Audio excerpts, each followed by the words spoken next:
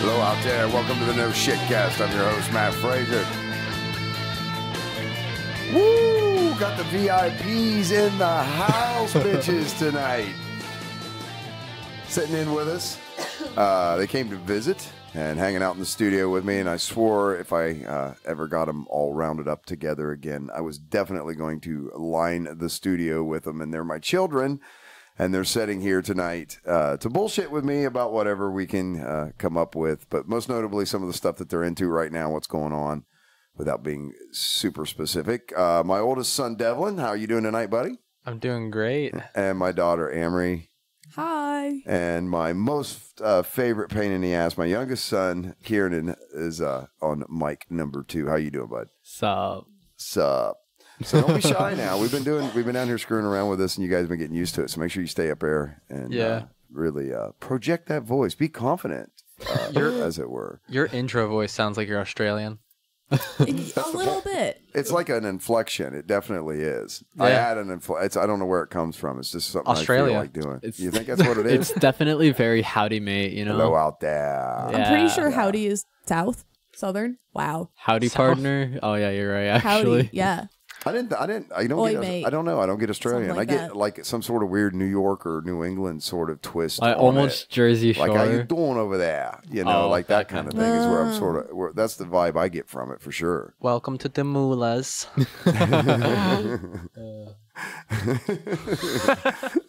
I do miss that, man. It's fun. It's fun being out here. So, but here it's not the regional New England accent. They come through a Southern or an Appalachian accent out here in the Midwest. Yeah. So that's kind of where it's different. You don't open your drawers? No, there's no drawers. So, Devlin and Kieran have both been doing live streaming. It's one of the things we're going to talk about because you're going to bring me into this world of live streaming video game content, right? This is a thing now. Yeah. A lot of people are sort of into this. And Amory's going to talk to us tonight about, the shit that's been going down with you as far as like, the education stuff. And you just had a significant life event that I want to get into with you. It's not as significant to me. It's not insignificant to you? No, it's not as significant to me. For whatever reason, it still hasn't hit me that it happened. Well, what she did was she graduated high school and got her associate's degree at the same time. She's a nerd.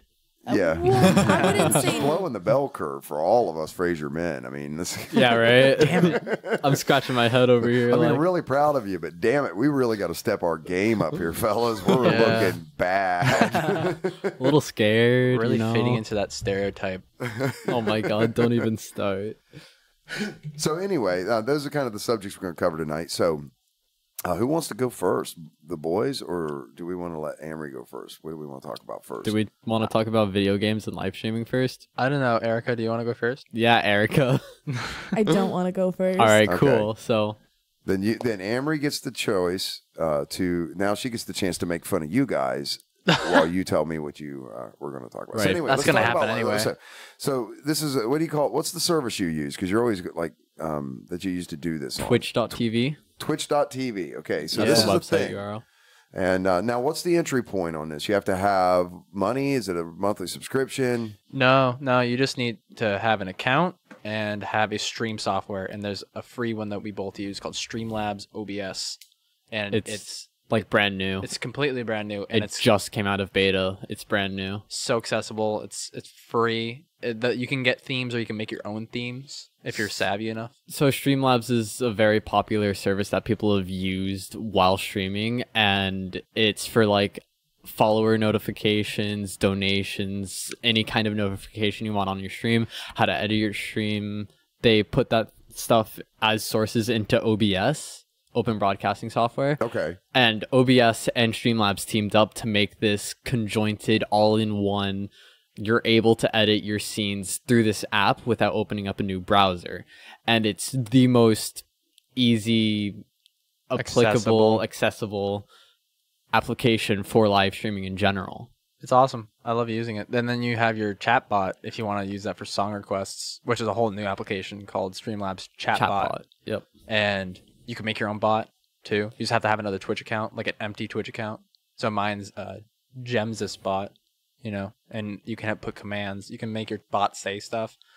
You can do commands like how long you've been streaming. So the function of that is what? So this is something that's happening beside the game stream window. So it's like you're interacting with the people that are typing to you. So it's yes, like, okay. It's mainly for chat interaction. So say someone wants text to know chat that's happening while the game is being played and you're live streaming this content. So when people get really big and have like 1,000 viewer plus streams. Now this is literally people on computers watching people on computers. Yes, that's what we're doing here. But it's becoming a sport, right? I mean, like the e-leagues. I've seen this on ESPN and esports and all this kind of thing. It's really becoming a thing. Oh yeah, e-leagues have been live streamed since they started. They've been live streamed on mainly Twitch. But unless you're in like China and they don't have access to Twitch or YouTube, they have their own streaming platforms that they live stream it off of. It's all being live broadcasted. It's like watching a football game. The difference, though, the difference being that you don't have with esports, they don't really interact with the comment section.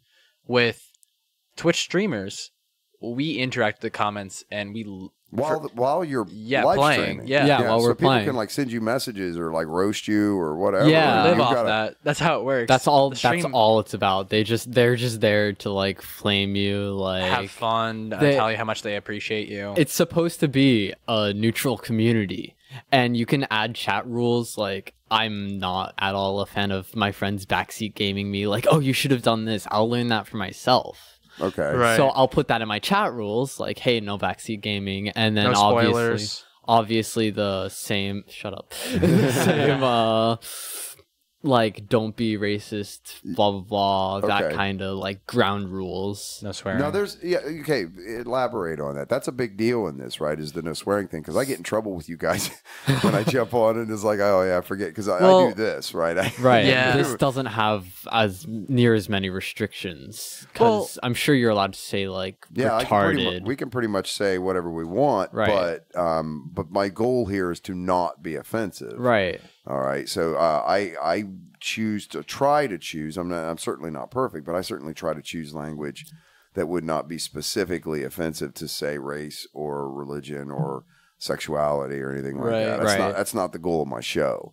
Beyond that, though, I want people to be able to speak in their, the way they normally talk when they're talking to me, because I want them to be comfortable. So if that includes profanity, I don't really care. What I want is an honest conversation, On Twitch you can't you have to follow a rule set called terms of service, like note, right, that you get before anything that you sign up for.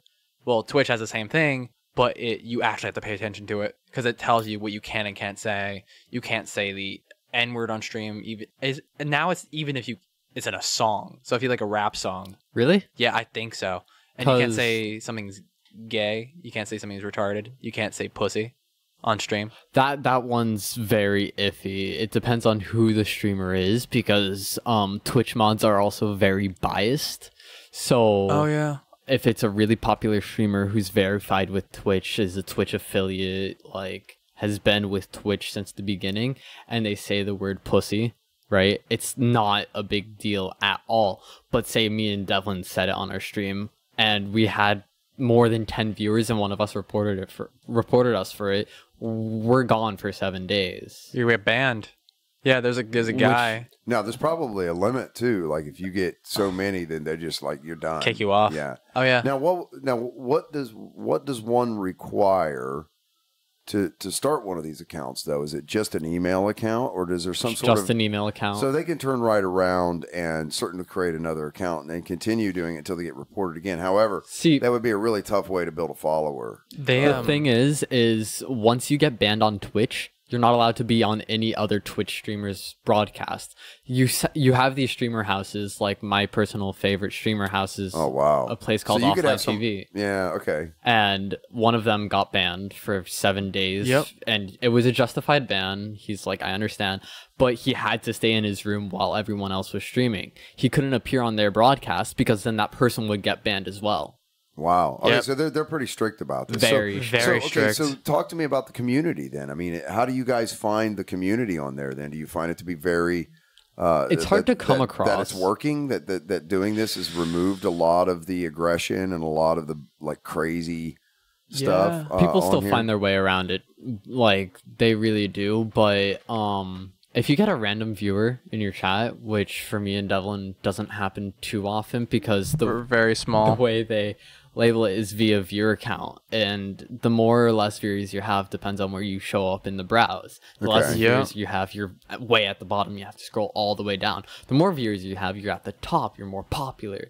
So you do get the white knights every so often that come in and they're like, "Hey, I'm here for the little guy, and we appreciate you." Right, and just want to. So what is that? They kind of search out shows that are just starting off and things like that, and they deliberately try to give them go in. some love. There are Twitch communities for path to affiliate, which is a milestone you got once you start accepting subscriptions in bits. Okay. Bits is Twitch form of currency where like 1 bit equals 1 cent basically. Sure, okay. And Twitch makes some of that profit. Okay. So it's good in that sense for Twitch, but they want to have a trusted streamer to make profit for Twitch. So that's where the affiliate comes in. You have to have 50 followers and 3 average viewers over 30 days. Holy cow. Yep. That's which is nothing. Yeah. It's a lot for me and Devlin, but it's nothing later on. But you guys are still sort of in the alpha beta phase of figuring out how you want to structure everything and kind of going through the learning process of getting this all put together right now, right? I mean, you're not like officially launched with a web page and a persona and all this kind of stuff behind it as well. So you're still kind of, I would say you're putting your toes in the pool, kind of figuring out how it all works right now. Yeah. They're still trying to kind of figure out their brand and like how to express themselves in like the most characteristic way that is authentic to them. Sure. Yeah. I've had people tell me, like, just my coworker in general, he looks at me every time I bring up streaming and he goes, "You're god-awful boring."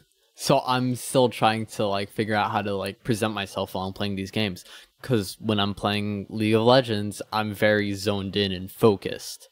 Until someone talks to my chat, then my eyes are like, "Oh, someone's talking to me, gotta interact," so I don't lose my viewers. That's the issue that I have is I have a problem with being entertaining unless someone's there, right? Because unless someone's physically there in the room, kind of thing, or unless someone's in general. Okay, it could be either.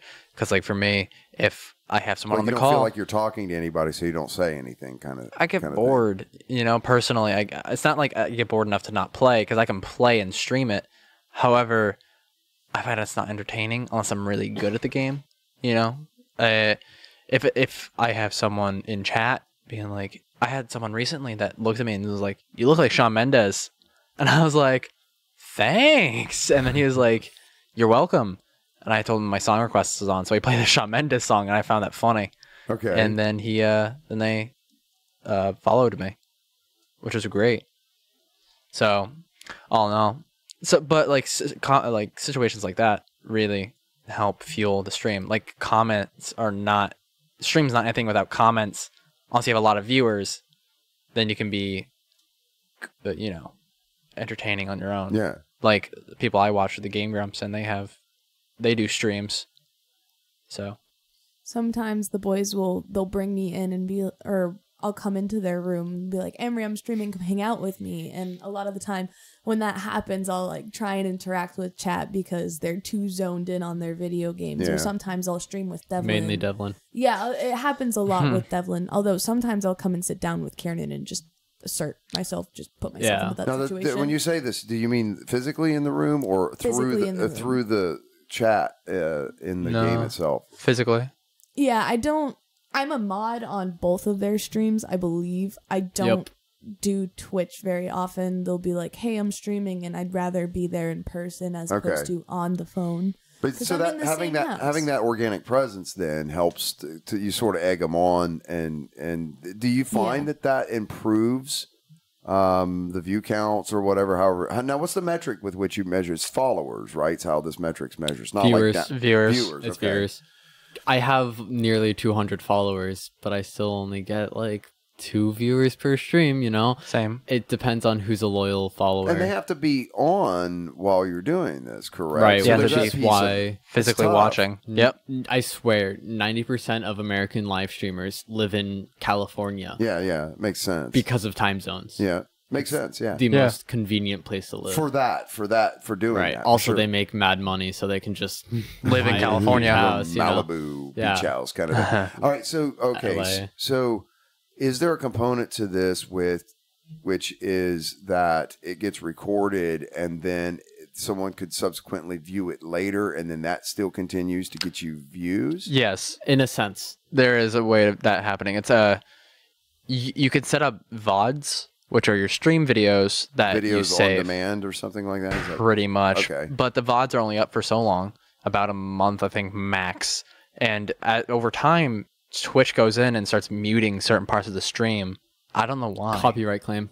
Oh, really? So if there's music in the background or things like that makes sense. Right. What happens I think YouTube's doing that too. YouTube does. Or they're demonetizing anything that's got copyrighted music? Yeah. It's worse on YouTube than it is on Twitch, because Twitch you can live stream copyrighted music. But later on in the VODs, they'll mute that out. They won't even take down the video or anything. They'll just mute it. So if you're talking, they leave that in, and you can hear the music in the background while you're talking. But as soon as you stop talking, that song gets muted out, or do they just mute all the audio? Everything. Everything gets muted out. It's where insane. that song is playing. Oh wow! Yeah. Oh, that's gonna suck. YouTube, sometimes they'll leave the video up, sometimes they'll take it down. But when they leave the video up, the YouTuber doesn't make ad revenue. Yeah. So the cool thing about Twitch is it's all live. But that's also really dangerous because people don't have filters. Sure. So you can that's the but that's got to be part of the appeal, is that you could watch a human being have an entire train wreck live on the internet. Oh, you know, nightmares. especially when they're doing something, because you know how stressful people get, or how stressful it can be times for people to play video games. I have a friend, and you watch people come unfucking glued. You can like, oh, this is happening live. Oh my you gosh. can clip things on Twitch and create its own, like, I think top 30-second video. And my friend Nick, I'm not saying his gamer tag or anything. I'm not trying to like put him out there, but he did really bad in a part of a game of League. And did what us Twitch streamers call baby rage. Oh my gosh, did he actually? What did he do? Like baby rage. Baby rage. I've heard of rage quitting, where someone gets pissed and then just logs out of the game. But what's baby rage? Baby rage originates from a Twitch emote where it's an angry baby face. A lot of our Twitch lingo is from our emotes. You know what I'm saying? Oh yeah. So baby rage is when someone just gets insanely upset over nothing. You know, so he just died once in his game, big deal, but he like threw his headset through his chair, you know. So and this was all recorded because another component of this when you're doing it is there's a video of you guys sitting at your computers, right? That gets that's superimposed into the stream somehow, so you can literally see this person doing this while they're. So you can see the person who's playing the game as they're playing it, and then you can see their screen, right? Like what they're doing, and in whatever game it happens to be. You guys do a game called League of Legends a lot, right? Yes, correct. Okay, so this is just one thing that you could do, but there's people that do like all the video games, like Overwatch and all this kind of stuff. Oh my gosh, yeah. But you can physically see this person. So when they're having this meltdown, you can hear what they're melting down over, and you can see them having this meltdown at the same time. If they have a face cam. They have face cam.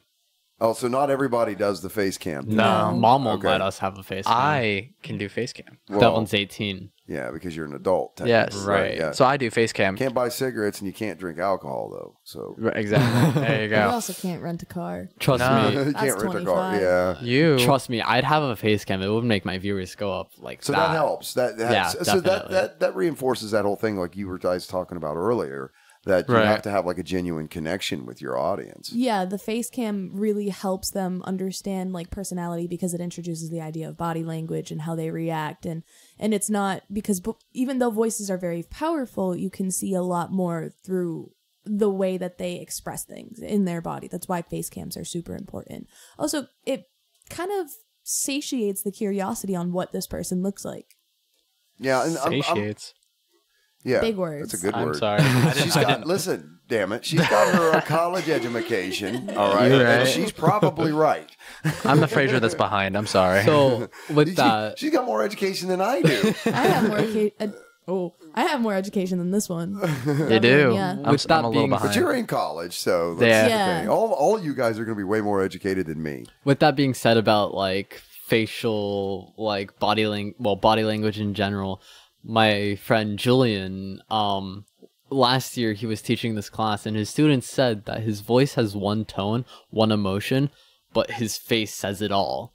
Right. Like it just, Oh yeah. I Well, was amazed because 80% of communication, I don't know, this might be one of them things, it's a stupid factoid, it's not actually true, but I can remember hearing this and being in sales for as long as I was, right?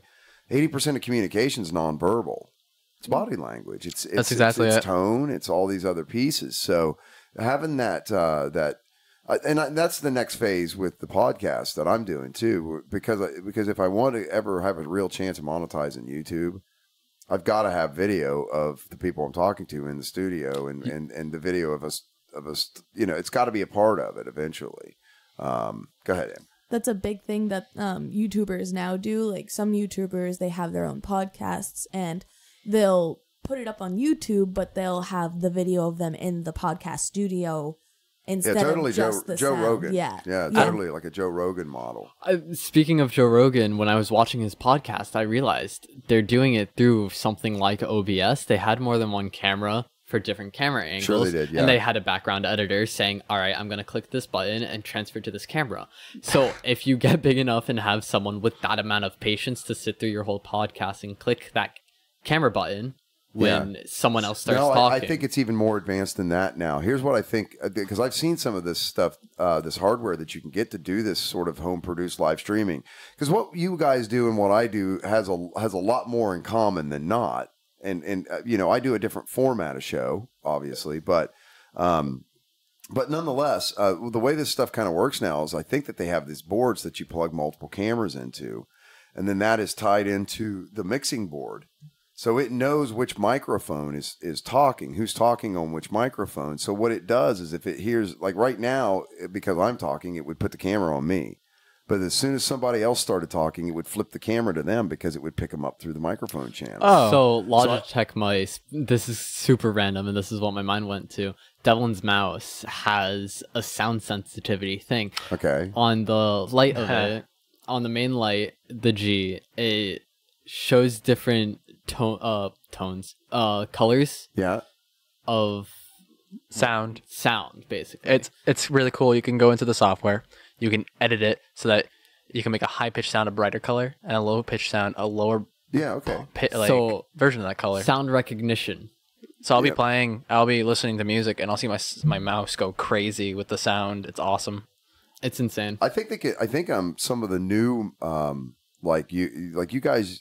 So for microphones, you use some off the shelf stuff. You're not doing something as elaborate as having a mixing board and all this. No, you're not using at like all. these called snowball mics or something Blue like that. Snowball. Yeti is the brand. Yeti. For- Okay. Yeti. For some reason, I think that they're starting to incorporate like an A/B switch into these, where when you're talking, it switches to A, and when you're not talking, it switches to B. So that would be like you could do a 2-person podcast with that, super simple. But I think it's so that you can get different. So as soon as you start talking, it like flips the camera to your face. That's And very then when possible. you stop talking, it flips to like a wide angle shot or something like that automatically. That's the point. Like this is how crazy this stuff's getting, though, man. It's getting so that you can self-produce so easy. Yeah. Yeah, I my mic is lower quality than yours, but it works the same. It's $50. I've seen your streams. I mean, they're not the qualities. There's nothing wrong with the quality. I mean, you're right in there. That's the other thing with doing this kind of stuff, right? Is it's so easy to get level with anybody that's already super successful at it, because the technology hurdle is much lower, so it's a lot easier to do. I do gotta say though, if anyone ever watches a live stream, do comment. If Yeah, there's no please. comments, please comment. Come in and say hi. It really sucks to be alone, but know you have viewers. So the worst thing ever is this happened to me once. I maxed out at 20 viewers and no one was talking. I was like, there are 20 of you. How come you're not talking? You feel really alone, don't you? Yeah. And like you're just being watched, and it's really creepy. It's horrible. No feedback, So no nothing. You don't know if anyone likes it, and you're sitting there like, great, cool, all right. What do I talk about? Yeah. You know, because like, one of the hardest things I've found to do is a solo podcast. But, but I've had to learn how to do it. And it's the hardest thing. It's the hardest podcast to do by far. That doesn't surprise me either, because imagine it like listening to a radio show and there's only one person speaking, and it's almost like a newscast. Yeah. It's not the easiest to make it flow. Or give it entertainment value. Be organic. Yeah. You don't get that organic feel from just one person. That person has to be extremely experienced to be able to produce that amount of synergy with themselves. Yeah. Like, look at Greg in the Morning Buzz. You know? Okay, well that's a radio show up in Boston, New England area, right? Yeah. Okay. Yeah, and they do that well. They're also comfortable with each other because it's always the same people, unless they have a guest. But to Amory's point, there's multiple people on there, so there's always something to kind of be talking to somebody about, you know, and getting sort of that organic. So how do you do that? I mean, I'll let you, but how do you guys view that? I mean, what's the solution then to you're sitting in a room by yourself, you're live streaming this video and stuff of an event that you're doing, this video game or whatever that you're playing. What do you need to do then to keep that organic connection? Because that's what people are looking for, right? Between like the streamer and the viewers. Yeah. So a lot of it's just like saying what you're doing, and it's like giving out your strategy. Okay, here's what I'm going to do now. You know, right? It's like that inner monologue then that you have while you're playing. So you just got to learn to sort of verbalize that inner monologue constantly, right? Devlin's insanely good at that. Oh, yeah. I just can't for the life of me. When I sit there and be like, oh, so I'm gonna do this and this, it doesn't stick with my brain. But Devlin he's the way I do it is I'll go, I'll talk, and then I'll perform the action and say, that's not what I was trying to do there, but what I was trying to do there was this, and this. Oh, I'm going topside. You know, like League of Legends speak. So it's probably fun for people to sort of see you fail miserably at what you're doing, especially if you're good. If you're like, oh man, I just got my butt kicked or whatever. If you're humble about it, I think it's human about it, relatable. If I'm like calm and I'm thinking, and I'll play through what I'm trying to do because I know how to focus, and then afterwards I'll react to it like, oh, that was neat. You know. As a viewer, because I don't stream or anything like that, I just watch streams. Having people, you know, express more than just verbally what they're doing, be more interactive in like tone of voice, like their reactions in general. Because if they have a face cam and they show more than just a shocked face, it's more entertaining. Because I do watch people play League of Legends. I'm not the biggest fan of it. I barely play the game, but if they are a really good streamer, I can get with it, and then I'll learn some more things about the game. And it's very hard for me to get into it if the streamer isn't into it, and that's also a big part of how streamers get big. So they could be passing on like super insightful information, but if they're not sort of you're not into it. If they're not into it, if they're just very bland about it, you're going to move on. Right. Definitely. There is a certain kind of person that can be bland and be entertaining, and there's only one person I know like that, and that's Julian. I was gonna say Julian. Yeah. Okay, who's this? Is this a famous person or is this? This is our friend. It's one of our friends. You met him. Internet friend. All right, so shout out to Julian, huh? Yeah. So what's his? He was the one with what's his online ID and stuff? Give him IAACE. Okay. He doesn't have any college social student, media. you know. Okay.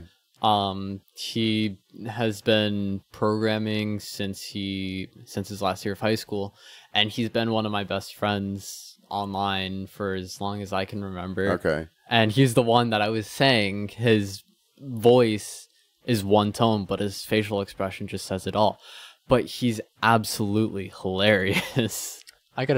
We went to Comic-Con one year with him, and this is somebody you met playing this game and sort of being in this community, right? Yeah, that's how this friendship was made. Okay, You can touch on that later. Kieran met him through a friend, and then I met Julian through Kieran, and we went to Comic-Con with him, and I was so used to just hearing his voice, so I would say a joke, and then I felt like it wasn't gonna register with him because I couldn't tell, I can't see his face, until we were in the car, and I said a joke, and I looked at him, and he's smiling.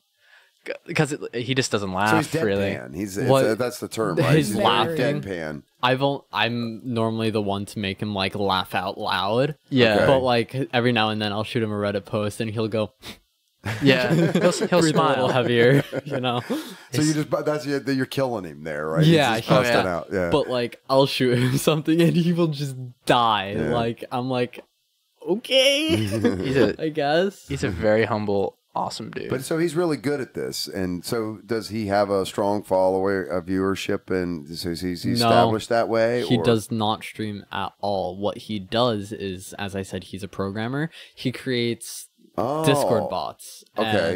And he has one of the top grossing Discord bot for a game that we play called Osu. It's a rhythm game, and that's where a lot of people know him from. Okay. He's relatively good at the game, and he decided one day in high school, I'm gonna learn how to make a Discord bot. Yeah. And no, he's like super smart though, right? Insanely he's smart. like in a like you said, programming computer field, science engineering Yeah. major.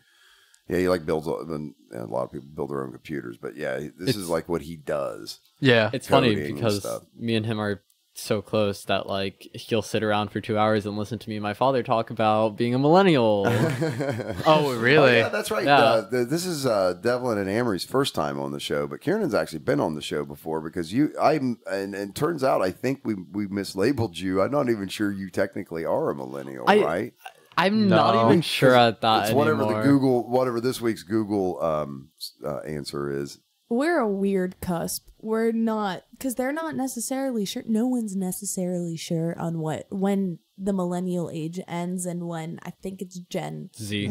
Z? Gen Z starts. Okay. So it's like a 5-year gap, but it happens after this time, and it happened there. Like Gen Z happens after this period, and and millennials happen before this period. But then there's this big fat gray area where all three of us fall into, because it's kind of like 90s kids.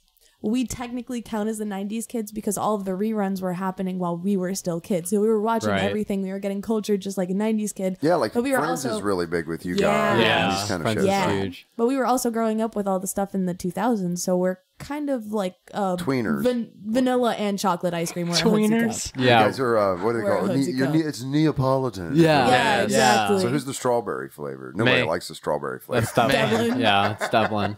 Poor So Devlin. I love the strawberry it's because flavor. he's the I do oldest. too. I like a Neapolitan. Anyway. I swear it's because he's the oldest. So let me ask you this. So this is a unique thing that's not that okay, so unique in the sense of I'm an old fart, right?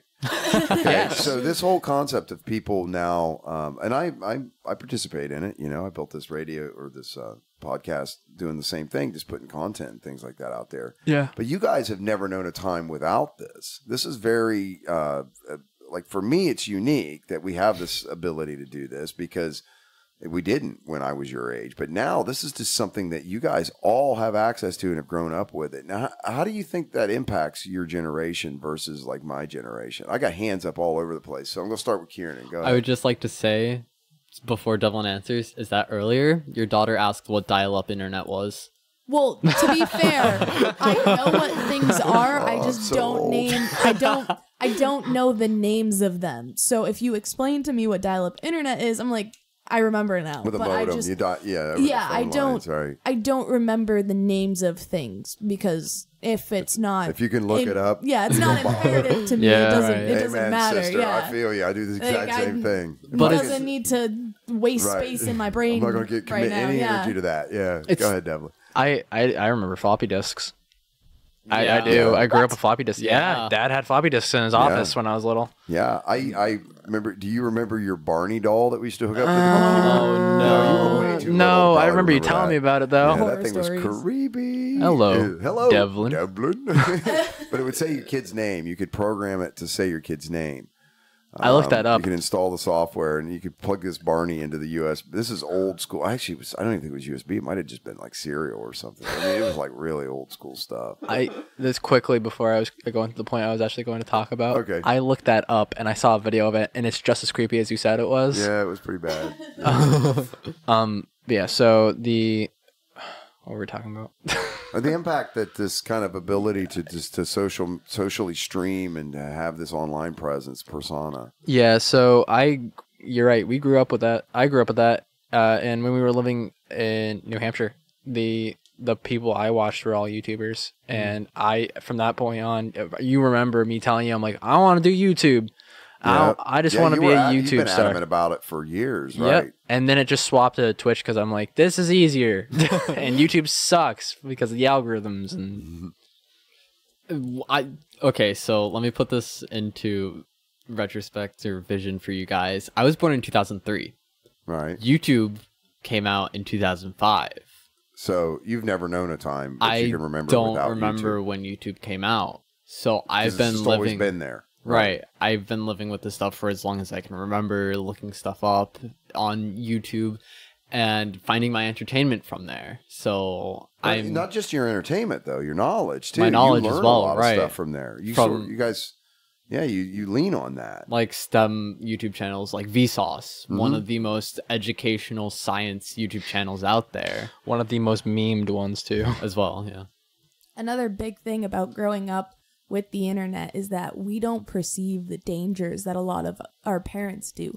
We grew up with it. It's just natural to us. We don't also because we were kids. We don't have. Do you think that you don't perceive it, or that you just already understand how dangerous it is and you sort of incorporate that? Are you naive? Do you feel that your generation's naive? When we were younger, because we grew up with it, like when we were 11, 12 and we were trying to go on YouTube and you were like, no, that is off limits. We didn't understand why it was off limits. In that case, we were naive because we didn't understand that there are other things than what we just want to watch on YouTube. Yeah, right. So when we would go on YouTube, we'd just watch what we wanted to watch. But because of YouTube's algorithms, you can stumble upon something that's not necessarily kid-friendly. And YouTube was nowhere near as policed. Oh, exactly. Then Yeah. as it is now. Even still. Bro, recently there was an outbreak about this sculpture that was created by a Japanese man called Momo.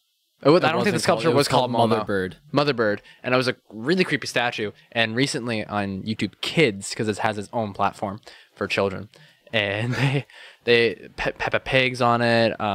There's some other kids shows are now on YouTube Kids. Okay. And these children would watch it, and in the middle of the episode, someone has found a way to hack into the video, put the image of Momo, and have a creepy voice play over the image and tell the kids to like kill your parents or destroy leave this, the burner on, leave the stove on. You're kidding me. Or and don't tell your parents, otherwise we'll come after them. Because of the internet, this went viral like Instantly. that, and it got shut down instantly. But that's a good thing. Right. Yeah. It's a good thing, but there was only like 1 or 2 accounts of it being reported too. So you gotta understand that like some mom may have just been like, I'm just gonna take it for granted. Like, oh my goodness, it's definitely something that needs to be put out there. It is definitely something that needs to be put out there if it's true. I'm not gonna say that the mom did it because she was a PhD doctor. It's just that you're saying that this is a story that it's not been proven from what I understand. It has been proven, and the reason being is people have done reactions of going on YouTube Kids, finding these specific videos because they have lots of views on them at the time. So they actually have the videos. Yes. But what we don't. So they have that there was an account associated with it. All of this kind of information. You can watch the reactions. You can watch the YouTuber reactions to it. So they yank them down. But they have been pulled down. And then once they're gone, no one can validate whether they were ever actually there or not. Exactly. Unless you watch the reactions, because those are still up. Okay. Reaction videos. Yeah. Because like the week after it happened, I looked it up and people were like, Momo challenge. I'm like, oh great, it's a challenge. Yay. But they actually, from a week prior, for me looking at the video, they actually had the reactions of it. YouTubers were doing reactions. That's crazy. Yeah. Well, and that so what you're getting at though is that your generation now has sort of been this danger has just sort of always been there. It's new to us, but it's not new to you because you've never known it any different. It's probably because it's cultural for you. Yeah. So do you think then that makes you very critical and distrustful of most of the information you get off the internet, and that you tend to be more biased towards not believing things? 100%. A lot of I'll watch YouTubers and they'll endorse certain brands. Like there are clothing brands, Shein, Zomway, something that starts with an S or something like that, and they're basically sweatshop clothing things. These clothing items, they're really fashionable in the pictures, they're really cheap, so it appeals to the younger audience because they're cheap, they can save money on it, but it's still fashionable. The thing is you don't necessarily know how reliable these things are. So whenever people are endorsing things and I'm like, that's pretty cool, I'm gonna check it out, I will go on Safari on my phone, I'll go on Google on my laptop, I'll look up other people reacting to it, especially smaller YouTube channels, because they're not gonna cut out any of their stuff because they're not getting endorsed by these brands. A lot of people that I watch, they're big YouTubers, they're getting endorsed by these brands, so they have to be cool about this brand because they're getting money. So you feel that there's influence being bought. 100%. So it's very holy cow. It's a different brand of community, and because of that, a lot of it is I have to cross check my information. Are you guys the same way? Are you super critical? Sometimes. Sometimes is a big brush, man. Critical of like. Go ahead. Okay, so the I watch people that I believe in what they endorse. So whatever they say, they'll do a advertisement, and then later on a different video or something like that, they will say, I only endorse things that I believe are truly good, So Crunchyroll is an anime streaming app, and people endorse Crunchyroll because it's good. It works. So when you say people, you mean like a lot of people. A lot of people. And that's so if you see somebody endorsing something and they're the only one doing it, you're not keen on that until you sort of hear a buzz about it or hear multiple people kind of. Or if I've already heard about something from that person a lot, I'll just go, I trust you, man. So if you've established a relationship with of trust with them because of the other things you've seen them endorse and the way they talk about things or whatever, that you build a confidence with them as a source of information. Then because isn't this weird, right? Because what you're basically telling me is that if you don't have some sort of personal connection to them, you're not going to necessarily trust them or trust the information that they're giving you, right? I'm talking about content creators. I wouldn't have a personal connection with any. You've built a. I don't mean that you're like calling them on the phone and your buddies. Okay, that's not what I'm saying. What I'm saying is that you have a connection with them, that something about them resonates with you, that you find that you can find them trustworthy. But that's happened over time. Oh yeah, and multiple exposures to this person through Everwater content media that they provide, right? Yeah. So what I'm getting at is that's really bizarre because everybody's thinking that the internet's actually isolating us from each other.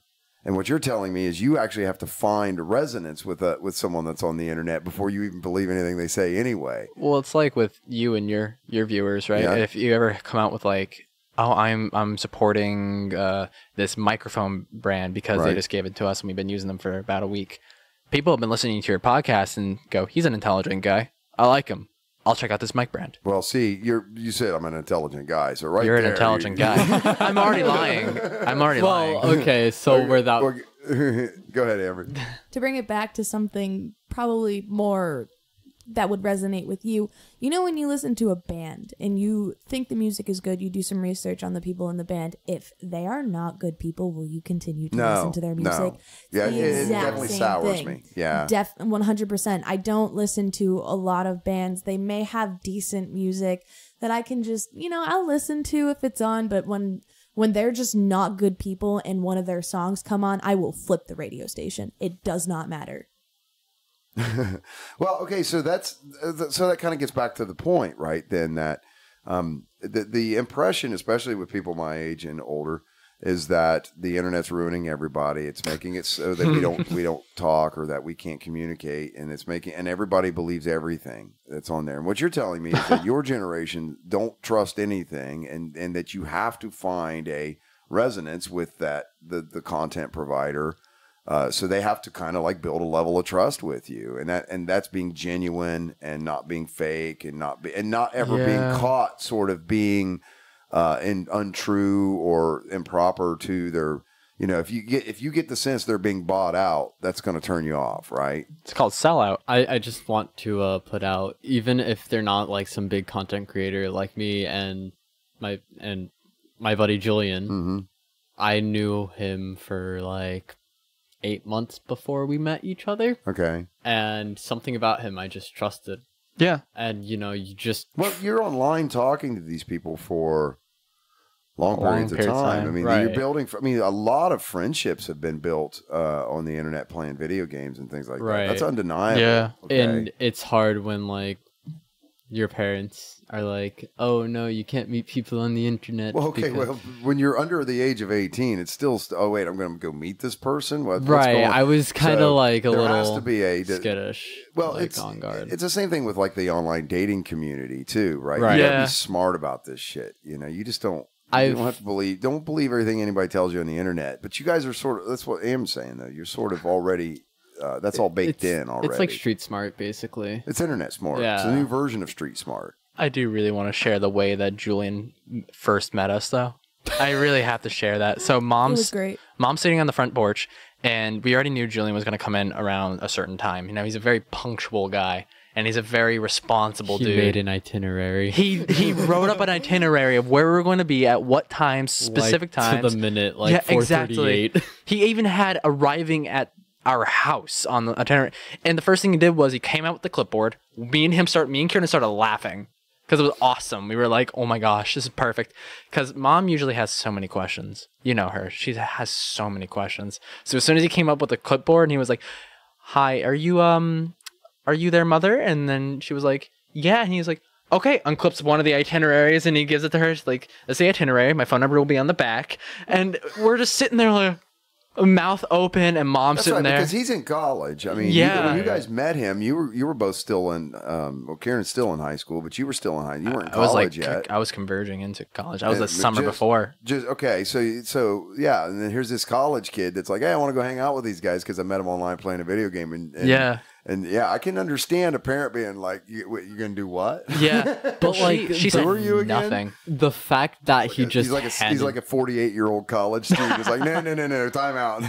Yeah, no. But no, he's in his 20s, or he's he just turned 21. Okay, he's turning 22 in December. So when you met him, he was like 19 or something like that, right? 18 or 19 or 20? He was 20 when I met him. Okay. When you got introduced to him on this game. So anyway, go ahead. It was just really impressive because I looked at him in the car and I said, if you ever wanted to see my mom not have any words or questions, that was it. That does not happen often. That was perfect. He'd be flattered that we're talking about him. I've talked to him too. He's a really interesting guy. He really is. Yeah, he is. I think I frustrated the shit out of him because I was wanting to have fun and goof around, and he seems like, no, we are playing the game to win. He's very regimented. Exactly. Yeah, that's just how he is. He's very focused. I didn't get the sense that he was like upset. He was mad at me. It was like pissed off for it. But I was definitely in a goofing around mood that night. I've picked up his mannerisms when we play League. I rarely talk about other things when I'm playing League. I talk about the game and I talk about content in the game. Right. I'm like, oh, blah, blah, blah is top lane. Gotta be careful. Yeah. But when I start going off track, like talking about our Discord bot, he's like really focusing on the game right now. You can't go off track there. Talk about the 5v5 you guys had. I was in the room. Which one?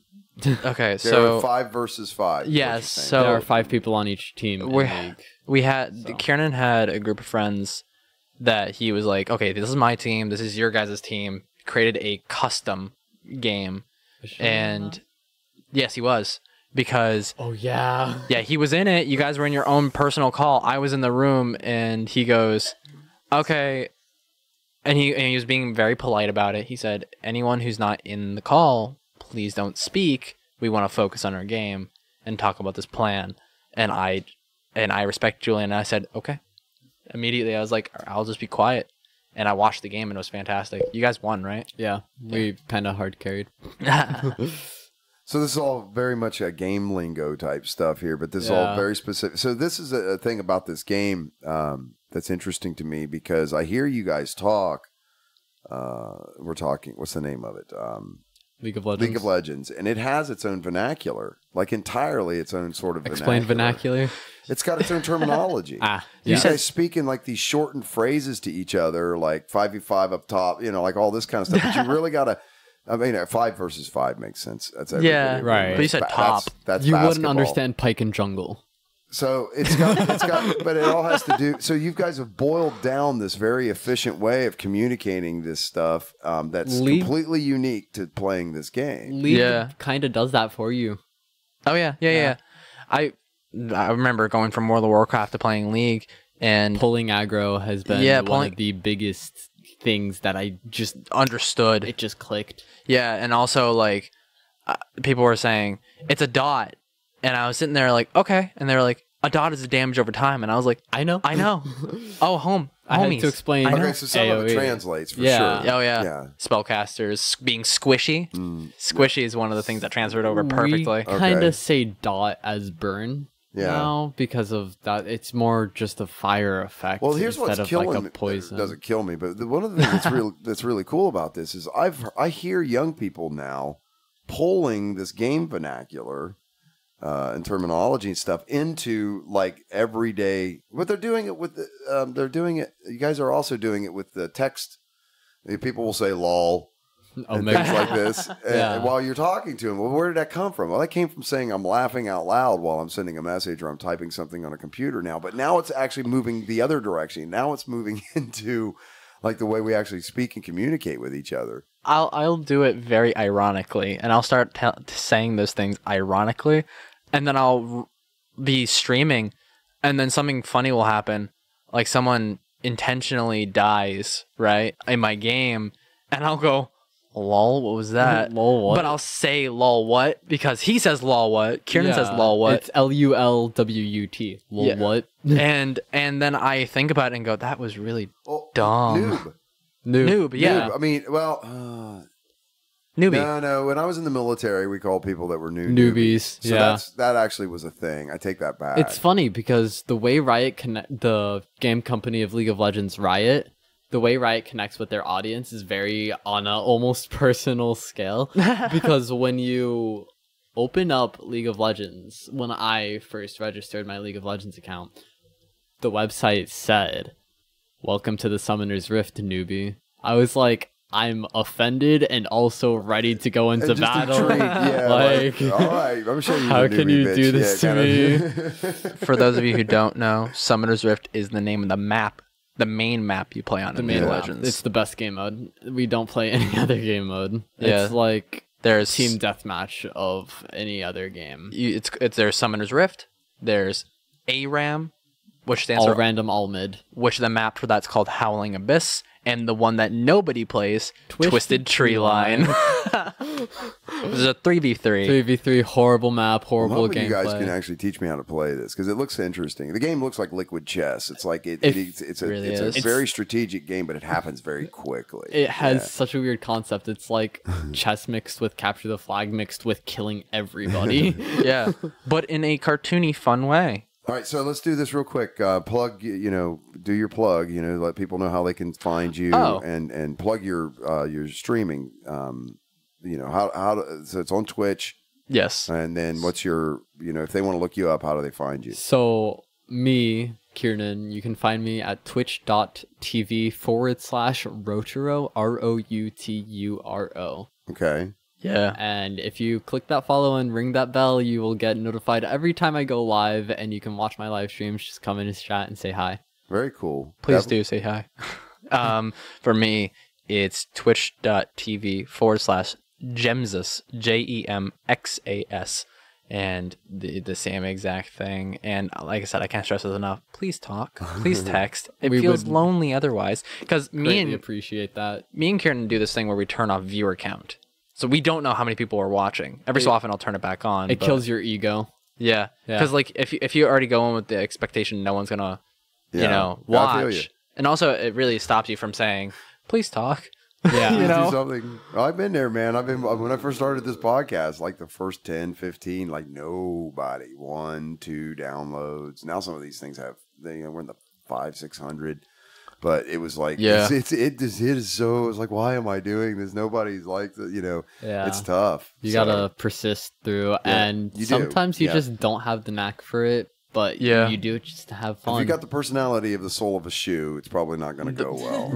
So, buy a book, learn some stuff, learn how to talk. The most viewers I ever get, the most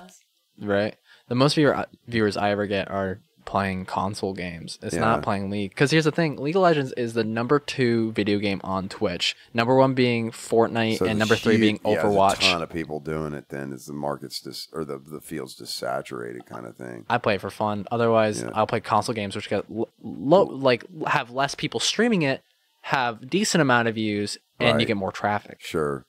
And that flashes back to what I said previously about how the viewer count in the browse works. If you have less viewers, you're at the way bottom of the list. And if there's so many people streaming, you're at the way bottom of the list. You know what I'm saying? So if you're playing something like Bloodborne, like I was recently, and you just are playing it to have fun, and there's like probably 15 people playing Bloodborne, you're on that list of 15 people. And you can see it in a whole browser window. Yeah, it's very easy for people to find you then. Yeah. Very cool. So there's some good pro tips there then in that. It's kind of, if you're trying to build an image or build a brand, as Ann was saying, I think it was maybe off mic, but that's the idea, is you got to build that brand. So you just go out there and do other stuff.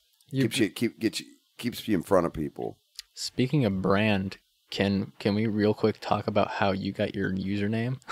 The No Shit Cast? Or, no. Oh, no. Rufus? Rufus. I love Rufus, man. Yeah, that's a good one. That's like most clever out of Let's mine touch on that a little.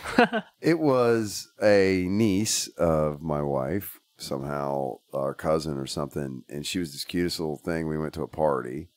And she kept asking me, "Hey, mister, what's your name? Hey, mister, what's your name?" And I just was like, "My name's Rufus." And you know where it comes from? It comes from Rufus from Bill and Ted's Excellent Adventure. Have you ever seen the movie? You showed us it, but it's been a while. Yeah, it's been so long. He was the guy that was played by George Carlin, the comedian, and his name in the movie was Rufus, and I always liked that. So it stuck. So it was weird to get 25 years later. This kid's like, "Hey, mister, what's your name?" So I started telling all the little kids my name was Rufus. And it sort of stuck. So, "Hey, Rufus," that kind of thing. So, and then when I started doing like online gaming and stuff, it was like, enter a username. And I'm like, it's Rufus. That's my name. Now it's turned into more. It's not only that, but it's like the Rufus Plays the Blues, which is where I put all my recorded music and everything. Yeah.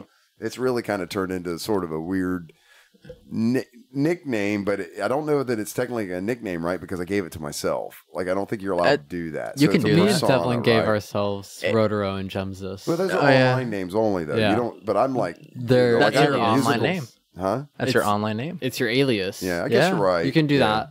If it started off with online, I don't do the show as this is Rufus. I don't do that. It's, this is me kind of thing. Right. But, all right, so let's switch gears here. So you guys got to watch a very significant event in your sister's life here this week. A pretty cool thing. And let's get your impressions of the accomplishment here being, again, that, you graduated high school and got your degree at the same time. You don't believe it, but your brothers have watched you go through this.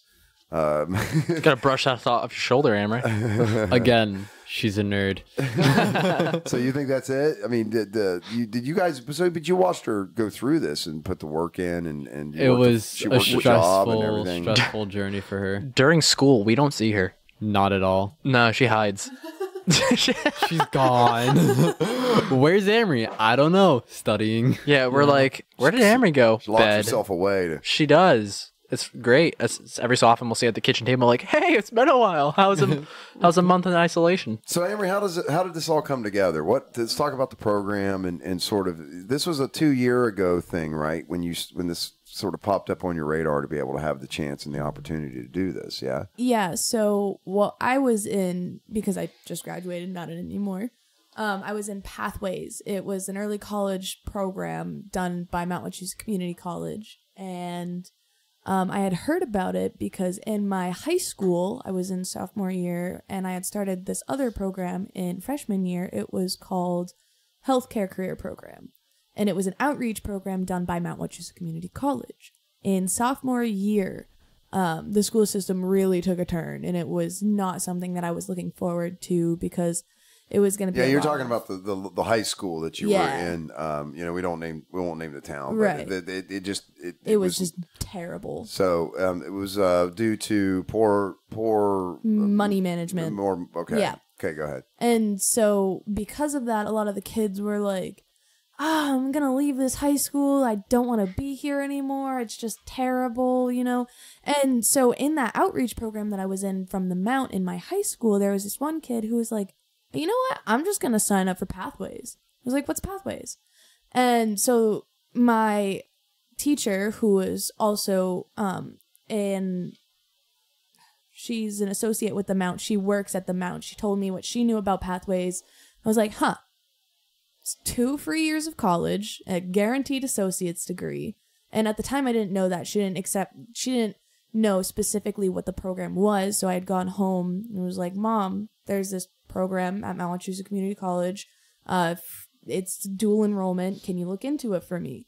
So she did. And I remember the day that she was like, all right, we got to have a talk. She called you and you were like, you would be stupid to not do this. Right, yeah. And so I had applied. It was pretty obvious to me. Oh, yes.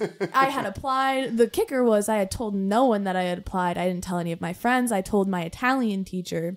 I was like, can you keep this on the down low for me? Because I don't want anybody to know that I'm applying for this in case I get rejected. I don't want to get anybody's hopes up that I'm going to leave. I don't want to get anybody sad. And she did an amazing... what are those called? Like a referral? Yeah. She gave you like a recommendation. Letter of recommendation. She did one amazing one for me. I sent in my my application to the program. Ended up getting an interview with her because it was good, and then I got accepted into the program. And it was pretty interesting at first. We had to do a lot of team bonding at the program, just to make sure that we would form a cohesive bond with everybody else. Because in college, something that's super important is being able to, be able to turn to people when you're having a hard time. Oh, right. Finding a support structure. Especially as a junior in high school, you're in this new setting that you barely even got used to high school. Now you're in something different, and it's just, you got to make those connections. I think it's funny, though, because... when you were like, nobody knows, I didn't know. I don't know about Kiernan, but literally we were in the kitchen and I'm chilling and she goes, yeah, I have Senora writing a referral for me. And I'm like, for what? And she goes, for me going to Pathways. I'm like, what's Pathways? She was like, the dual enrollment thing I'm doing. I'm like, when was I going to find out? I don't even think I found out. I just... Oh, Henry's in college. Yeah. It didn't even surprise you then. That's kind of what you're saying. Yeah. So this was a big, so you were talking about this. This was kind of a big transition then to go from that really regimented sort of structure of high school as a junior and then going and showing up for college classrooms where there would be people, probably it's community college, so there'd be people all the way up into, certainly middle age that might be attending these classes as well too, right? So you were like around adults now in class all the time. And then you were actually taking classes then with other adults who were college students at the time, okay? Did the instructors and the teachers and the professors and stuff, did they treat you guys differently? Or did they put the same obviously they had to because you're a minor, all right? But you're under the age of 18, but did they put a different workload? Did they, you know what I mean? When it came to turning stuff in, did they treat you differently that way? So we had cohort classes that we had to take as a group, as everybody who was in Pathways. We took a psychology class, and the other one was English for our first semester, and then I took 3 other classes. No. Psychology, English, and FYE, first year enrollment. It teaches you how to be a college student. Worst class to take your first semester. That's something you're supposed to take the summer before. It's highly recommend taking that the summer before. It tells you. I see Devlin over there shaking his head going, it was terrible. Like, you learn how to be a college student in that class, and doing that your first semester, you end up having it down pat. Like the third. Now, which class was it again? That's FYE. It's different for first year enrollment. Okay. It's different for every college. Just to name something different, but every college has this. This is how you college class that you're supposed to take. we need a this is how you life class. Exactly. It'd be really cool too. It was the worst one credit course I ever took, and that was the only class I failed last semester. It was you failed FYE. Well, the joke was you failed the class. Wait a minute, I want to make sure I get this clear. You failed the class in college that teaches you how to be in college. What's stupid about the class is it doesn't do that. They advertises it at that, and that's what I was expecting going in. Okay. What it actually does is it goes, oh, what kind of learner are you? Oh, I guess I don't know. What kind of how do you get along with people? Let's have a debate on being kinesthetic learning or auditory. And I'm like, what does this have to do with anything? Let's watch a video on psychology. I'm like, that's not what this is about.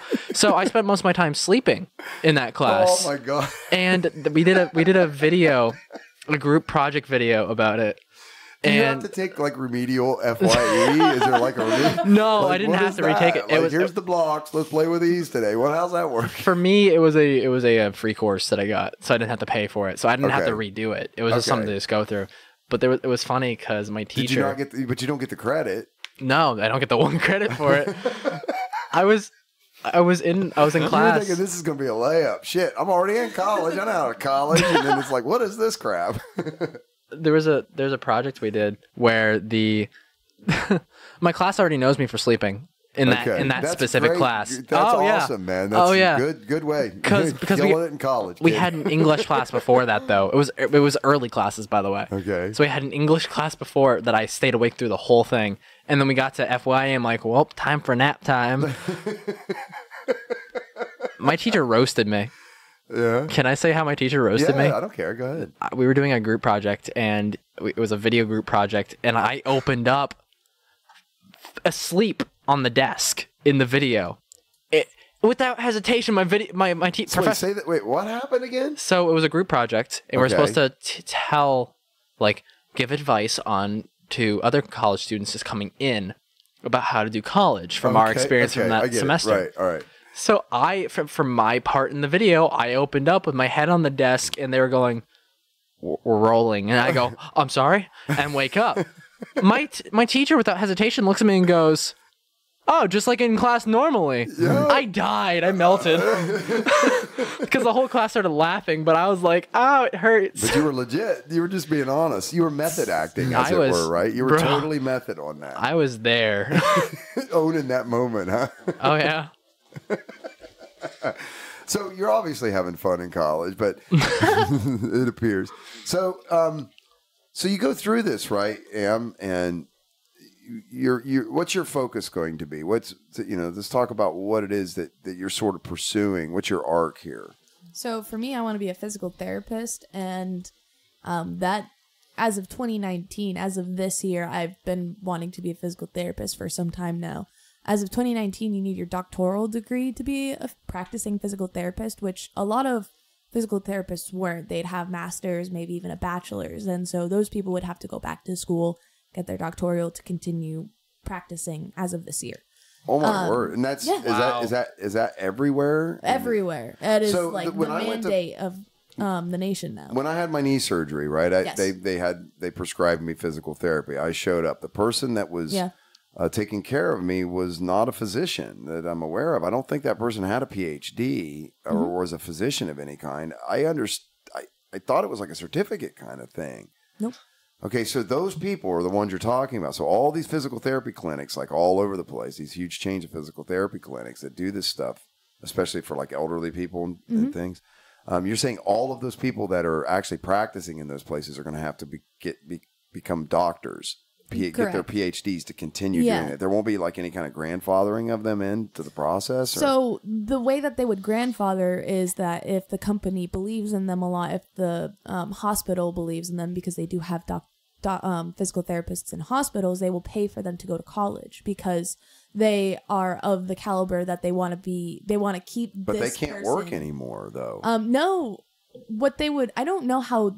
Or is it going to be one of those things where you have to have a doctor, and then so many people can be working directly under them as like practitioners, kind of thing? Is there like a subcategory for it? No. So what happened was they put this idea into Notion before 2019. So they gave all the physical therapists who were working more than enough time to. Oh, so they all know. Everybody knows it's coming. Yeah, they knew it was coming when it was happening. Got up one day and went, shit, I got to go. Now I'm going to have to work at Burger King. Yeah, exactly. So I believe they gave them a good 4 years. Okay. I think it started in 2015.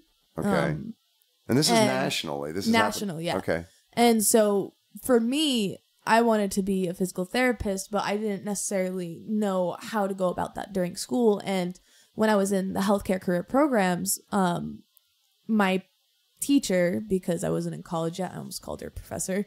She was talking to me because their purpose was to help get people that foot into like medical professions, right? To help them like sort of navigate expose them to the health fields, and they were supposed to know more about them, and if they didn't, they would be able to find that information.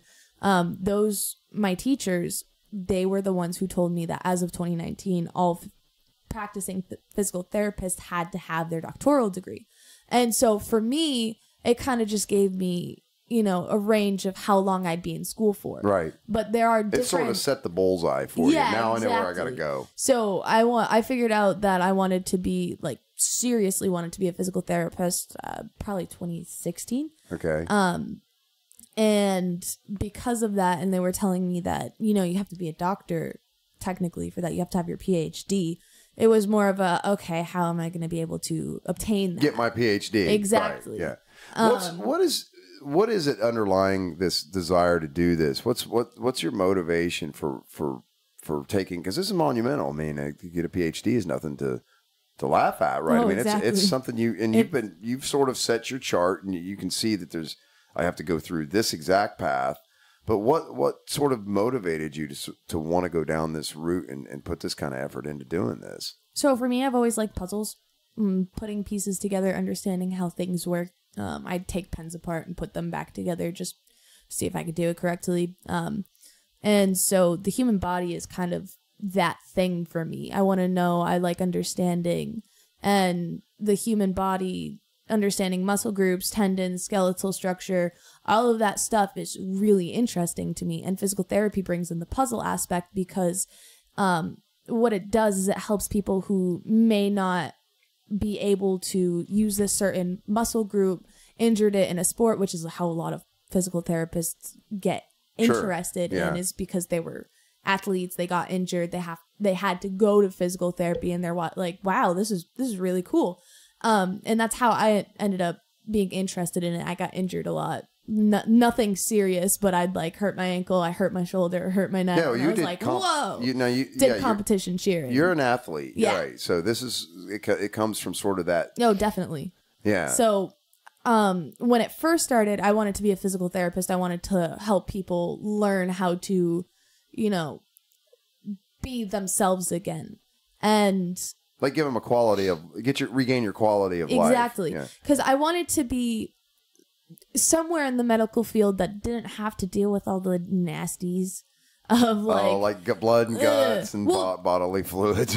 Blood doesn't bother me so much. Cuts and things aren't too scary. Bodily fluids is what gets me. No, you vomit, I'm gone. Now, see you later. Now, don't you have to do a rotation though, where you'll have to go through sort of that kind of stuff? I don't know. I don't know what the path or how the path works, but generally, physical therapy isn't included in med school because it's a different kind of med school. Okay. So when you do clinicals in a regular med school, I believe you do have to go through the rotation. But for me, it's a straight physical therapy degree. So once of course, your brothers are being jackasses right now. Go ahead. I'm sorry. Can I just point out that while she's all talking about all this very smart, logical stuff, I'm watching a Snapchat video of her stepping on bubble wrap saying, "I'm turning 18 in a few days." Really now? Leave it to these two, Em, to always put your feet right back on the ground. The next post is trapped. the next post is I found more bubble wrap.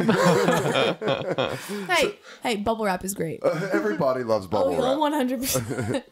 So talk to me about this too, because this is something that's, that you've talked to me about a lot, and it seems very dear to you. Is also the ability to work with people that have lost limbs and need prosthetics, and so there's an engineering aspect of this too that's very appealing to you. Oh, yes. Fun fact. It's part of that puzzle thing again, too, exactly. right? Because they're also, not only do they not have something that they're used to having, they have this foreign entity on them instead of what that they have to try to reincorporate it. Yeah, they have to rewire their brains and figure out how to use it. Yeah. So I want to be the person that teaches them how to use it in a way that makes sense to them, because everybody is different. So you want to help them make that connection to this thing now that's going to be a part of them forever. Make peace with what happened, because how would you feel if you got your leg just chopped off? I couldn't even imagine. Exactly. Couldn't even imagine. Imagine how scary that would be. You're not at the caliber that you once were, although a lot of people are able to bounce back from that. And I believe a lot of that has to do with, the ability of the doctor that helps you. So you just want to be part of that sort of that transition that helps people make that move from 100%. Something traumatic to being, hey, I think I can actually have a functioning, fully healthy, happy life this direction now. Yeah, that's why I want to work with. That's profound, right? I mean, that's a big, I take something that's a tragedy and help somebody turn it into, and to put their life back together. Yeah, it is what makes them now. That's crazy. Did I raise you to be that way? I'm not sure where you get that from. Sure. That's why I want to work with people who are just out of the military. They can't be in the military anymore because they don't have, right. So I just want to work with them specifically because that's where the majority of, amputees come from. Not that it doesn't happen to other people, because people do lose limbs from car accidents, cancer, just traumatic events in general. Crazy accidents, but a lot of military people that are coming out and they're injured, and a lot of them are scared because in the military they're doing a lot of really serious things. Yeah, really serious things. Yeah. Some of them are getting limbs blown off. Some of them, that was their life. A lot of the times military are these people's lives. And being discharged because they can't work it anymore. And, that's kind of scary. Yeah. It's like hit the reset button. And by the way, you're going to have to do it without the use of, your full bodily functions that you had prior, Well, that's really noble. Look at you. Like I said, did I raise you? Did I teach you that? Who knows? So this was like a big Pathways program was kind of a big jump start for you because you're going to start college as a junior this year at 18 years old. You're going in, and then so what is it? How many more years now from now to your PhD?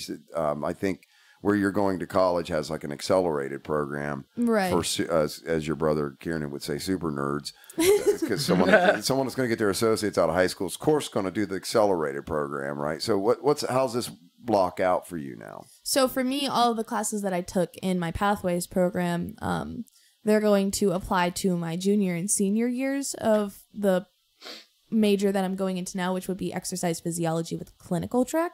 Clinical track specifically because that brings you into the health field. Okay. Because you can do exercise physiology and go into many different, you can go into gymnastics, you can go into sports sciences with that. I say gymnastics specifically because I'm a coach. Yeah. But the idea is with what college I have now, because of the way that the exercise phys major is set up at my new college, all of the classes that I have taken are going to apply to my junior and senior years, because all of the classes that I have taken are going to apply as extracurriculars and things like that. What I'm going to have to do is I'm going to have to fill my freshman and sophomore year with sciences, maths, all that good stuff, which is what I'm really looking forward to, because I just got my liberal arts degree. I'm not really a liberal person. I like cut and dry things. My first math class was statistics. It sucked. It was terrible. Well, it's not that I couldn't do it. I could do it just fine. It was not fun. Too wishy-washy for you. It's too gray area. Yeah. I like doing math and knowing that what I'm doing is reversible and checkable. Statistics sucks ass. Did you sleep through that class too? Or? I wish I did. You're just... The problem here, Devlin, is that you're just not nerd enough. Yeah, no, I'm not good enough. Apparently, I'm not nerd enough. Not nerd enough. I don't fit in. Is anybody that does good in college? Is anybody that does well in college and automatically a nerd? Is that how that works? No, it's only because she did an accelerated like. Graduating with her associates in her high school diploma, is doing a whatever, like 2-year bachelor, 3-year doing physical therapy, being all noble and helping people. Yeah, like what the hell, right? Being makes me sick. Her what 3.42 GPA. Actually, yeah, you're right. No. Do you know how sad that made me? That made me. I got a C in history, U.S. history 2. I take that course. A class I took sophomore year and got a B+ in. I got a C in college. I had already taken that class. I knew everything that was to be taught in that class. Okay. Nothing that my professor focused on was pertinent to U.S. history too. Hence why I failed.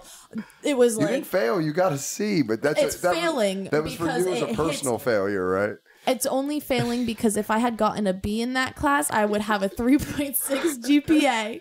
I'd have a higher GPA. Right. Ooh. It hurts in the feels, guys. It really hurts me right here. No, it was ridiculous because I'm taking these tests, right?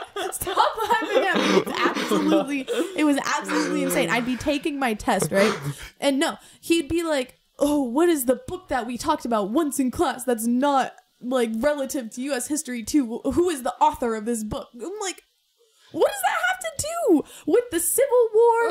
With like the civil rights movement? Like what? Me and Amory had the same English teacher. Okay. You want to say it? Do you want to talk about him? To go back to what you said earlier. The name or the no, obviously. His name is Mike. for this purpose, yeah. To go back to what you were talking about earlier on how if teachers and professors treated us differently, if they knew of our age, they would teach us. Oh, so they don't know. No, they got to know. No, right? They don't know how old you are when you're in the class. No, because unless they are pathways or gateways, which is the other dual enrollment teacher, they don't know. You are brought into certain classes as a cohort. And if you are a cohort teacher, you know that this group of kids are still minors. Okay. They're supposed to be in high school. And because of that, my English teacher that I shared with Devlin, Mike, treated everyone in my class like a 4-year-old. The women had a 1-minute bathroom break. We couldn't be gone to go to the bathroom for longer than a minute. Can 4-year-olds go to a bathroom in 1 minute? No. We were treated like, I don't know. So you're saying that he didn't treat Devlin's class that way? No. Nope. So actually, that's not true. He did.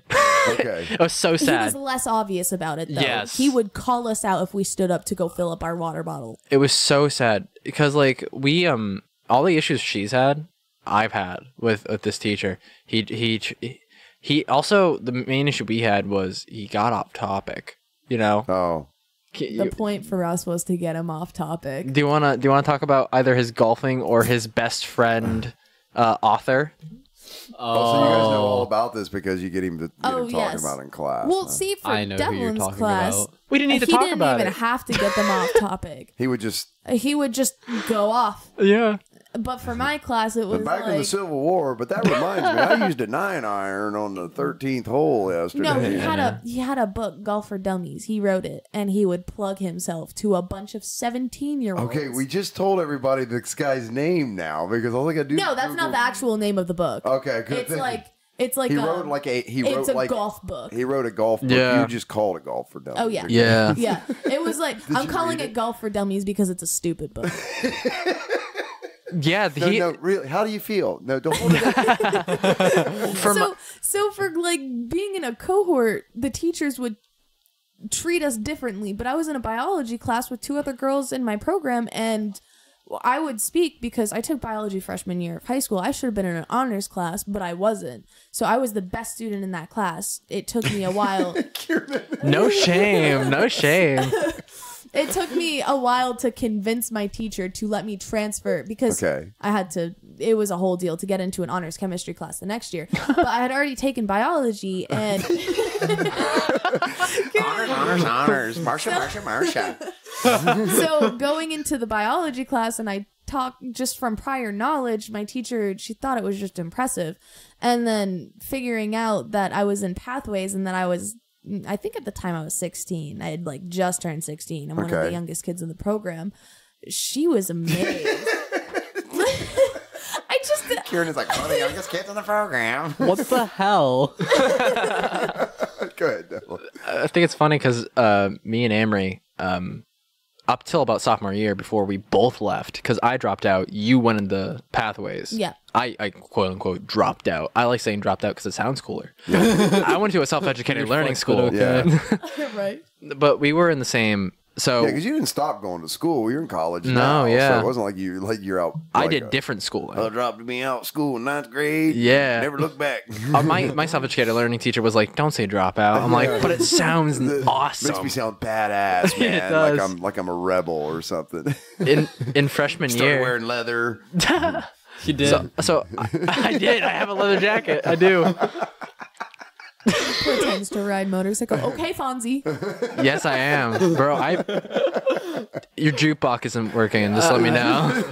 Box. My bad. She just learned Fonzie the other day, by the way. Like, so. But I get that cultural reference. I get that one. Yeah. Don't really. And your back starts hurting. I just know how to use it. Hey. So me and Amory were in the same grade, starting at 3rd grade. Because I stayed back 3rd grade, and then continued through the grades. Yeah. And then sophomore year, she goes off to college. Yeah. And you go off to self. Well, it's like everybody split. she left her junior year. I left mid sophomore year. Like I was like, peace out, guys. I'm done leaving. With this shit, huh? Yeah. Well, that year we had we went to the same. We had the same chemistry class. And I remember because we sat next to each other. So she knows what I'm about to say. The first thing she said to our chemistry teacher after she gave her speech about this is what this class is about and whatever, Emery was like, how do you swap out of classes? Because I want to be in an honors class. I did that. Like, thank you. I don't want to be here. Politely raising her hand, she's like, yes, I only have one question. How do you transfer? Can I leave? Because I feel like I should be in an honors class. I'm not good enough for you. I'm too good for you. To be fair, what I meant. the teacher was not the nicest because she would ask for, like, if we had nicknames. Yeah. My legal name is Erica. That's my first name. Amory's my middle name. She wouldn't let me go by my middle name. Okay. But if I had a nickname, that's different. That was different. So if you told her that you go by your nickname, she'd have been okay with it. No, because a nickname is something that's like sometimes for her nicknames was like a shortened first name. So if I was like, my name is Erica, but I go by Eric, she'd have been okay with that. But she was like, do you have a nickname? I was like, Amory. And she was like, that's not a nickname. That's a different name. I'm not calling you that. And I was like, are you kidding me? Meanwhile, I'm next to saying... This should be your radio name, just Erica Amory. Hi, it's Erica Amory in the morning, doing weather and traffic and bitching about college professors. Hell yeah. What's going on with you today, Devlin? Go ahead. Yeah, for me, it was... because I was before Amory in that whole line. And I was like, oh, I'm Dev. And she's like, okay, Dev. And Amory was like, I'm Amory, and she goes like, no. Hard no. Well, that wasn't even a, where's Amory from? It was a no. This is also the teacher that I'm laughing thinking about it because like the only reason I passed that class air quotes was because he's doing air quotes. I'm sitting next to some people, and I'm like, yo, can I copy off your paper? And they were like, hell yeah, you can copy off my paper. You know what's sick is I got a higher grade than the person I copied off of.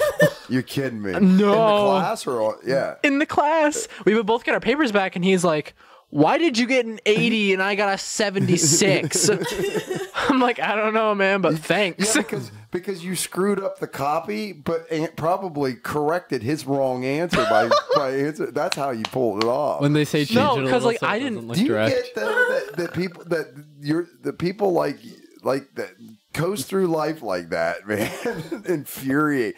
Like you ruin it, man. And I love you for it because I did exactly the same shit all the way through high school. It's so funny. Like Oh, that's so good. and people hated me, man. They're like I never brought a pencil to class. I never brought paper. There's this girl that I went to high school with. She sat behind me. I think it was in my civics and economics class. So it was in my civics class. And because I told you guys, like, I never even bought a book. I never brought books, paper, pencils. And we're going to have a test today. And I have to bum a pencil and a piece of paper for the people in the classroom around me, right? I'm not recommending this as a way to gain an education, by the way. Okay? I do that anyway. But I know you did. No, I still do. I know you do. You should do.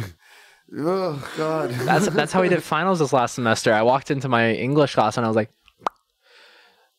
I leaned over to the table way across me. Hey, can I borrow a pencil? Yeah, dude, you're like Van Wilder without all of the sex and alcohol and Hell Without yeah. the cool stuff. I'm Without all cool, the but cool not. stuff. Yeah, there you Just go. lame. Yeah. All right, guys, we've been doing this for an hour and a half. I think we should kind of wrap it up here. We're going to do another one. We're going to be here. We'll be hanging out, and I know Eric's going to be coming in and doing a podcast sometime this week. So we're going to be doing some more shows. But I appreciate you doing this with me. Did you guys have fun? Yeah. 100%. Yes. Yeah. Would you be willing to do it again? 100%. Will you That's let us awesome. out of your basement? Like while we're here. Out of the this is not the basement. This is the studio. This is the No Shit Cast Studios. What do we call it? Intellectual Caveman, right? Productions. Yeah. Yes. Right. So you did the artwork for that. Which, by the way, coming up here for our 100th show, I was just reminded today that we our intention is to put together some T-shirts after Devlin pukes on the mic. We're going to put together some like T-shirts and stuff for the 100th show, and then we're going to come up with some scheme to give those away to people. And we're going to try to do like a reunion thing. So we're going to have some people that have been on from the past again. We did it on our 50th. I think it was our 50th too, but we just didn't like give anything away. But now we're going to actually put some like meat on the bone for it, so to speak. So get some free swag, everyone. You know what's a good idea? What's that? Do you have any older hardware that you don't use that you used to use? No, man. I use it all. Man, I was gonna say if you do, like for a future one, sign it and do a giveaway. Oh, that can be kind of cool. Yeah. Like if you get rid of one of these condenser mics. Or something Yeah. like that, yeah. Well, eventually that's what I'm going to do. I'm going to move up and I'm going to standardize probably all shotgun mics. I'd like to get good headphones. So there's going to be some of this equipment I'm going to be Like swapping out. ATHs. Bro, you sound Yeah. insane on these. Yeah. These are my headphones. Audio Technicas. Those They're are great. studio grade headphones. So good. All right, folks, so we'll wrap it up there. We appreciate everybody listening. Check us out at www.knowshitcast.com. That's KNOWSHITCAST.com. You can find us on Twitter. You can find us on Instagram, Facebook. We're on iTunes, YouTube. Give us some likes and subscribes. Leave us a comment. If you're not a douchebag about it, I might actually read it on the air and give you a shout out, as I have in the past. And again, thanks for listening, everyone. We'll catch y'all next time. Bye.